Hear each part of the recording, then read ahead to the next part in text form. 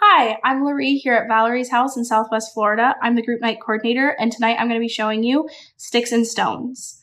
So this is an activity that will be allowing the children to discuss the difficult and positive things that have come from their grief and give them a little hope at the end. So you're going to start with these blank rocks, and in them you're going to write something that has been hard or difficult through your grief. So maybe you've had bad dreams, and you can write that on there.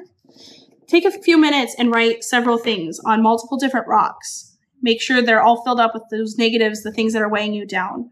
Once you're done, you're going to put them in a bucket of water, and you'll see the rocks fully submerged in there, and the ink will start to fade away as we are working through our difficult problems of our grief. While those continue to fade away, then you'll take your popsicle sticks, and you're going to start writing positive things that have changed or things that you have grown through in your grief.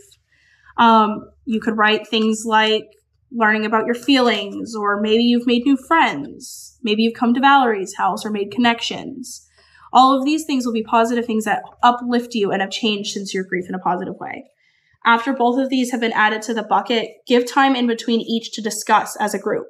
You'll see that the rocks sink to the bottom while the sticks and the positive things in our lives float.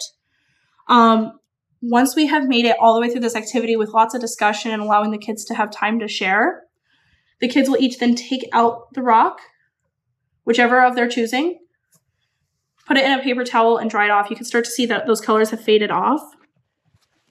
You can wipe it off. It's not perfect, but it's faded. Then they're going to take Sharpies or acrylic paint markers and start to paint over that of something hopeful. So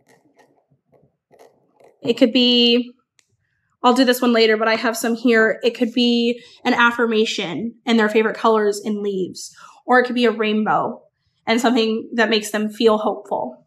Then the kids will take the two rocks. One will go home with them to remind them of all the hope and opportunity they have in their life. And the second one can stay here at Valerie's house if they'd like, in our rock garden in the backyard, to remind here at Valerie's house that hope is possible.